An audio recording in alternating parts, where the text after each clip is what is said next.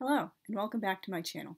Today I will be doing another Dantean post, which I know I've not done for a very long time. This is based off of a post which I wrote for my main blog in April of 2021, when my theme for blogging from A to Z April was Dante, his world, and the Divine Comedy, and everything related to him. It's about his political treatise, De Monarchia, which I did for letter M, so let's just get down with it.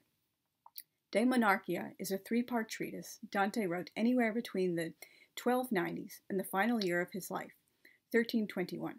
Since this wasn't an era when people tended to date their work, and record-keeping wasn't as precise as it is today, we can only guess.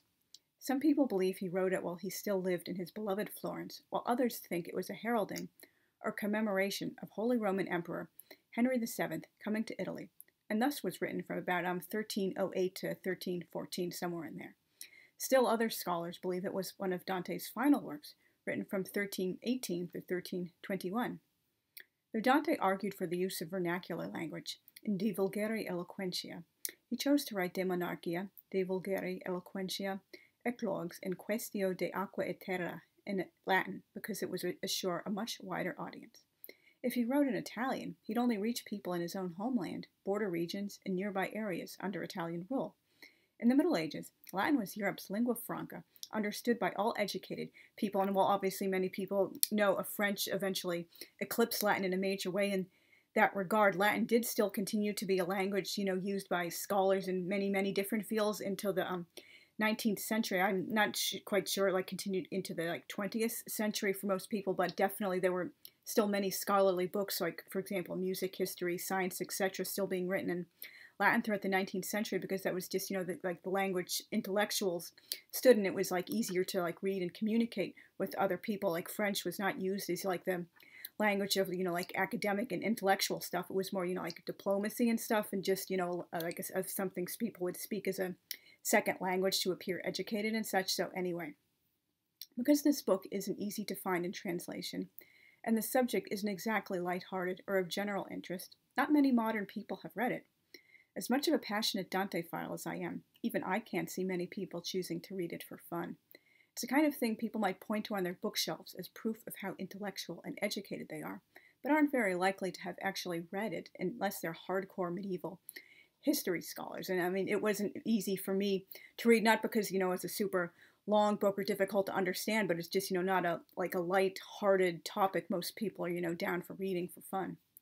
De Monarchia comes to about 28,000 words, plus a lot of modern explanatory footnotes, so it's not a very long read, and I know the word count because I was thinking of possibly printing it out and reading it at my leisure instead of off of my computer screen in preparation for researching and writing this A to Z post, but I ended up not printing it because it would take up, way too many pages, and it was just, easier to read it off of the computer screen. But again, it's not very long at all, so it probably shouldn't take you more than a day or so, or a few hours if you're interested in reading it.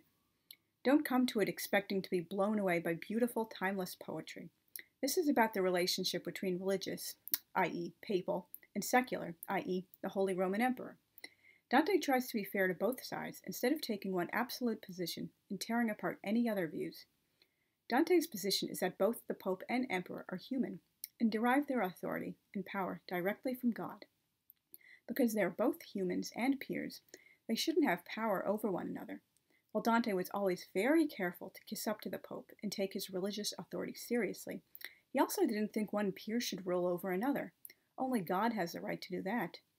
Instead, the Pope and Emperor are two equal swords, each given power by God to rule over their own respective domain. They should respect one another's different spheres and not encroach upon matters and territories which aren't theirs. The purpose for which God created humans, Dante believes, is to make full use of our highest intellectual potential. And to do that, we need universal peace, a sentiment which I obviously agree with very much. If we're forced to deal with wars, internal strife, and political bickering, we can't accomplish our work very easily or freely. It's a natural order of things for one person to assume the leading role in a household, community, city, empire, etc.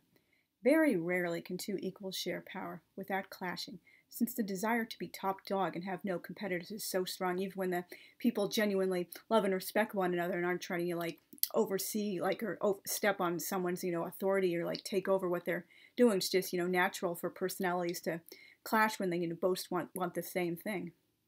Thus, the world needs one unified leader for its well-being. Humanity is made in the image of God and is ordered for the best, when according to the utmost of its power it becomes like unto God.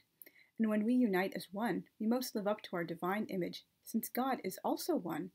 However, we need a single monarch, an empire, to achieve this oneness, and this is also very much felt in Judaism. If you might know our central prayer, the Shema says, Hear, O Israel, the Lord our God, the Lord is one. So we obviously believe God is one also, and I really can't I can kind of sort of like understand where they're like coming from doing counter missionary work, but it's just like I can't understand where certain Orthodox rabbis are coming from when they're like holding by an opinion from like 2000 close to that years ago, and like saying like Islam and Christianity are like idol worship because they don't actually worship one God. They have the Trinity, or they like hold Muhammad to a very high like platform with God. That's not what like mainstream rabbis, even Orthodox rabbis, believe. Obviously we understand like Christianity and Islam are both monotheistic, just like Judaism. Anyway, if you're interested, I totally do not share that opinion. It kind of like it's hard to do interfaith dialogue when people are like holding by like really old outdated opinions, saying, oh, you're idolatry because you don't live up to my like beliefs about religion. So anyway, I'm sorry if I'm getting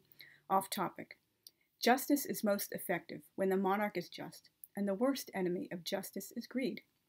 Dante idealistically believes this perfect world monarch has no reason for greed, since he has nothing to desire with all his power and wealth. Greed is only manifested among rulers of individual cities and kingdoms. Love and charity exist to the highest degree in this monarch, and thus his sense of justice is magnified and most effective. Because of this great love, humans are most free when ruled by a monarch instead of game-playing politicians. Like, what else is new? This is like a sentiment that can echo across many centuries. Dante supports local rulers and laws, since every region has different needs, but the monarch should still govern in general matters germane to all humans. As an Italian, Dante was obviously biased in claiming his Roman ancestors as the noblest people on earth, and therefore deserved precedence over all others. He cites myths and fictional stories with heroes who can do no wrong, exaggerated and apocryphal historical stories, and biblical literalism. And obviously I'm not going to, like bash him or judge him by like modern day standards for this, but it was kind of like difficult to read that like, people in the Middle Ages didn't really understand. A lot of like stories were like purely mythological, or they would take like mythological or semi-legendary historical figures and like magnify them into these, great legends who absolutely existed no matter what, and just, like make up all these claims about their lives. And, it was, kind of like, a snowballing effect. Soon people believed they absolutely lived and lost track of the fact that they were mythological. And in his day, they believed the Aeneid was a real story and Aeneas was a real person. One of the reasons, like, I had a hard time reading the Aeneid when I was a senior in high school, and by the way, I'm hoping maybe this month or maybe next month to finally do a full adult reread of the book. It was more difficult for me than the Iliad and the Odyssey, because like Homer's heroes are like more like fully human, and they like mess up and do like wrong things. They're not, like these like super duper perfect characters who can do no wrong, just like the epitome of all, virtue and all this good stuff. But anyway, and also in his day, we didn't really have like modern day, well, as far as I know, maybe there were a few like, radicals, but this was not like a mainstream opinion then. People, doing like scholarly research to say, oh, the Bible was written by humans over like, many hundreds of years. Obviously, we believe they were like divinely inspired and stuff. And like not most of the stuff in the Bible does, like have a kern of historical truth, even if it might, some of it might be like race memories, for example. But anyway, I'm sorry if I'm getting off topic. But again, in the Middle Ages, it was like common for people to believe all 100% of the Bible was literally true, just like they would believe the Aeneid and like the Iliad and the Odyssey if they could read Greek, and just, other mythological stories were true. But anyway, that's the kind of worldview Dante was coming from, so we can't like really judge him harshly or make fun of him by modern standards, because like how would he have known any different? That was just, what he was taught and what everyone around him believed. He had no like counter example against this. But anyway, I'm sorry if I'm getting off topic again.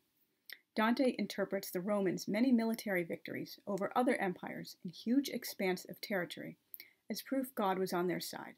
Lots of theological opining under the guise of historicity and political science follows. And again, this is also kind of like where you're like straddling the fence between, I want to like judge a person fairly because like in their like historical era, they wouldn't have, thought or known any differently, but at the same time viewing it as a modern person, like, seriously, dude. I mean, obviously there can be like definitely a military victory, and you can interpret that as a miracle when you have a very small army that's outnumbered by like hostile enemies who are making war on you. Like, for example, the like miraculous victories in the Six-Day War and the Yom Kippur War. But like the Romans, they were this like huge military empire going around conquering everyone. And of course, obviously he's biased as an Italian, saying, oh, of course God had to be on their side because they were winning all the time against these other people. And if these other people were favored by God, you know, why were they defeated? So again, that's just something you want to keep in mind. He had a much different view of things as like someone living in the Middle Ages. So, you know, kind of like it's a historical artifact. Obviously, like his main points are still very true, but some of the reasoning he uses to come to these conclusions are obviously very much colored by, you know, being like a medieval Christian European who just like didn't know any differently. While Dante believes the Pope has authority to rule the Church, he also thinks the Pope should stay in his lane and not meddle in secular governance. In other words, he advocates separation of church and state. Radical thinking for the 14th century. In 1329, de Monarchia was burnt at the stake as heretical due to charges brought by French Cardinal Bertrand du Pouget.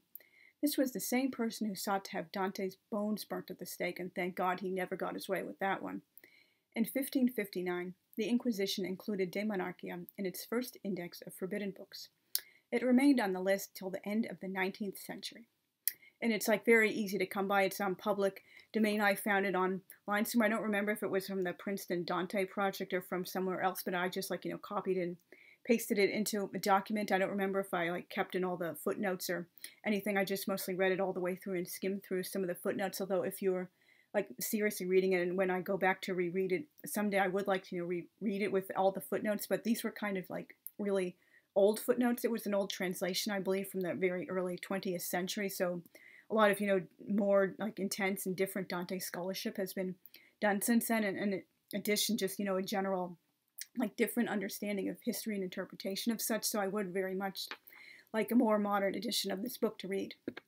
So thank you very much for listening to the end. I'm sorry if I've not been doing like videos as often as I have in the past, but it's very hard to keep motivation when I have such a tiny viewership. Hopefully if I ever get to 100 subscribers, I will, you know, have new motivation to do things and do all sorts of interesting kinds of videos I've been holding back on because I just don't have enough people like guaranteed to watch them. And I will be doing hopefully in the near future this book which I'm reading almost finished with. It's a very difficult emotionally to read, as I mentioned previously, that researching the bombing of Hiroshima and Nagasaki is the most emotionally difficult thing I've, you know, ever done over my life as a writer, or just I'm interested in Japanese history. It's just so like difficult for me, as I'll get into more in that post. And so my next post will be on July 17th and 18th. That will be the 104th anniversary of the murder of the last imperial family of Russia, both Nicholas II and his wife, children, and 4 servants on July 17th, and on July 18th, a